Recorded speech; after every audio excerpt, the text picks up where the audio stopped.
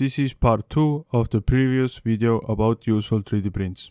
In part 1 we covered the essentials, a tea bag dispenser, because digging through a box like a caffeinated raccoon isn't classy, a balcony door stopper, Win 0, Me 1, a pen holder for car lovers, a sunglasses stand because tossing them on the table is a crime, a case for glasses accessories, and enough bag clips to feel mildly superior in the kitchen. Now let's continue this glorious journey. Next up, PopTop Can Caps.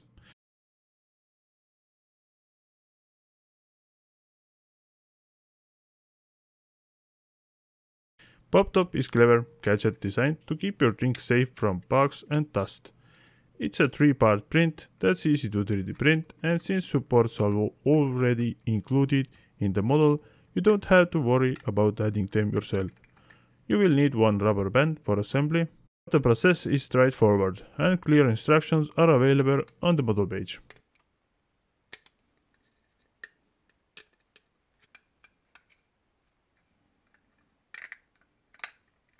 Variety is a plus. There are different PopTop sizes, each with its own name: Light, Slim, Mini, Jetty, Max. It fits nicely on the 500mm can. Lid closes with a click, and if you want to open the lid, just click the button.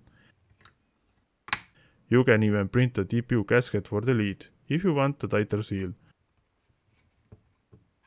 I tried using 95A TPU, but found that lid didn't want to close. A softer TPU should work better, but you can also use just rubber bands. 40mm works great for both places. I use these rubber bands. If you are a Monster Energy fan, there is a PopTop version with the Monster logo just for regular cans. The Mega Monster cans actually came with closable lids built in. Super handy, and honestly, I wish more cans had these. Extra protection. With the rubber band gasket, the PopTop is almost waterproof. If you accidentally tip over your can, you should be fine. Just keep in mind, results with TPU gasket can be different.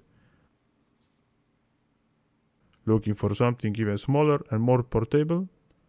Check out the drink can tab cover. It's only 3 grams, requires no supports, and can also help you open cans. Just push it on the tab, flip it open, and then twist to cover or uncover the opening. It's not spill proof, but it will keep bugs and dust out of your drink.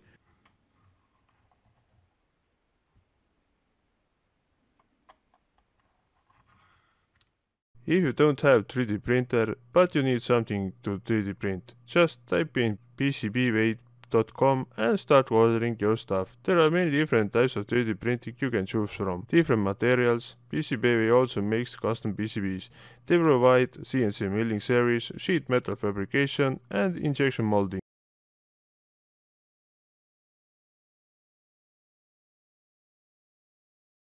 This 3D printed valve is designed to quickly and easily regulate water flow in home or garden water systems.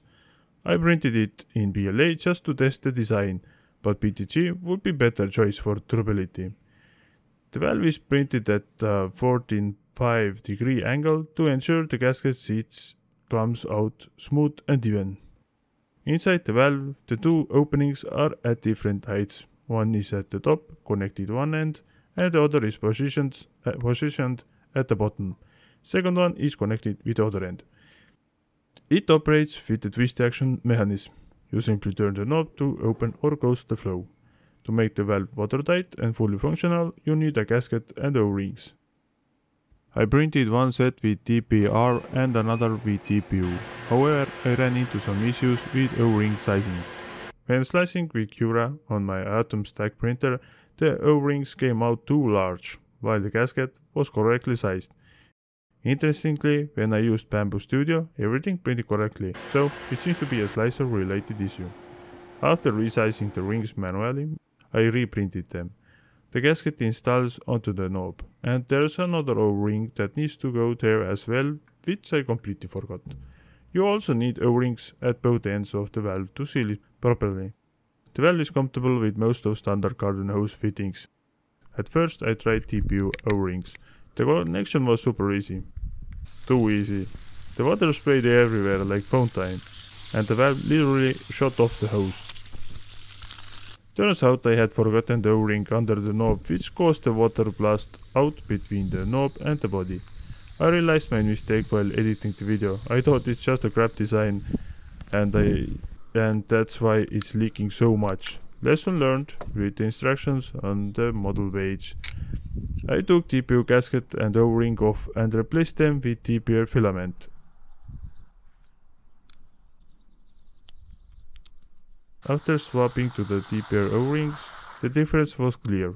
The only small leak left was the connection between the valve and garden hose. It's quite an old hose connector too. With the newer hose it might be completely leak-free. Surprisingly, even without the O-ring, there was no leaking between the knob and the body.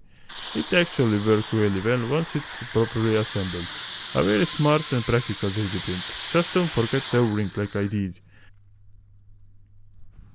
TPR filament I used is made by Atomstack. Its hardness is between 50 to 70% and filament diameter is 2.85 mm. Next up is another garden hose upgrade, the Ultra Pressure Hose Nozzle. If you have ever wished your garden hose had more fire hose energy and less sad result, and you have got a 3D printer, this might just be your next project. I printed mine in PTG, because this thing is going to see some action. The design is simple, one end has a standard hose connector that works with fittings like Gardena, and the other has a small opening to crank up the pressure. You will also need one O-ring, either 3D print it yourself or grab one from the store. The body is shaped to fit nicely in your hand. I printed my O-ring in TPR filament. Without the nozzle, the hose gave me a usually polite sprinkle. With the nozzle things got interesting. You got to even block the opening with your thumb. For extra boost, great for a short blast, but after a minute your thumb will start complaining.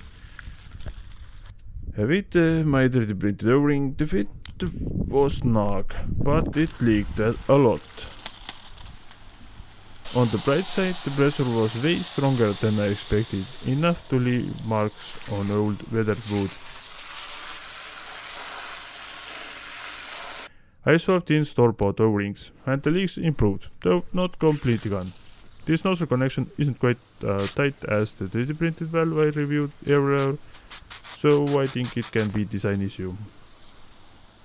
It's like giving your hose a shot of espresso. The maximum pressure will depend on your water pump, but this thing definitely delivers a satisfying pressure.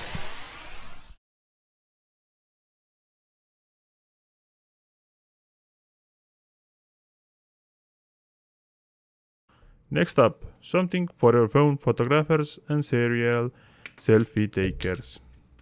An adjustable tripod. This thing is designed so well, it barely needs any supports. Just a few small ones and you are good to go. Assembly is super simple and there are clear instructions on the model page if you need some help. I decided to give mine a two-tone look. Violet GST 3D PLA Plus for the main body, and golden Bambu Lab Silk PLA for the extra fancy camera gears vibe.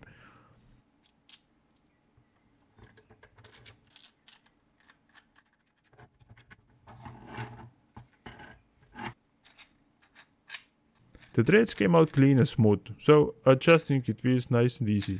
There is also a tool for tightening the nut. It's fully printed, no extra parts needed, and the white base gives it solid stability. It's adjustable, holds different positions well, and can double as both in tripod and selfie stick.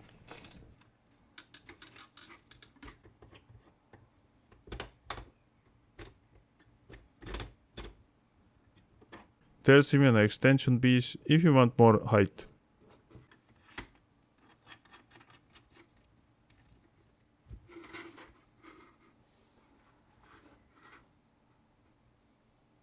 The grip feels comfortable.